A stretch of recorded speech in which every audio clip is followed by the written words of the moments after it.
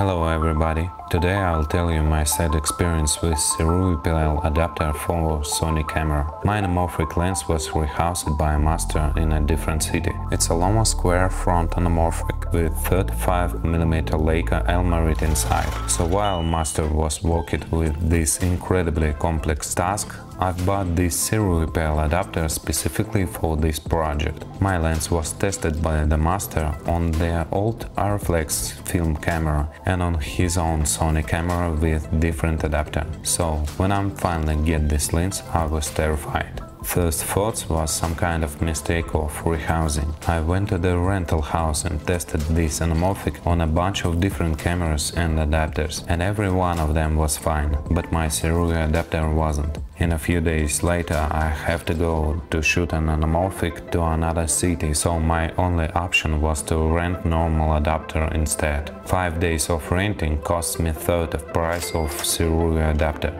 So guys, don't be like me. Don't buy Sirui if you're ever planning to use some normal anamorphic lenses. Spend more money and buy normal adapter, and maybe test lenses on adapter before you buy it.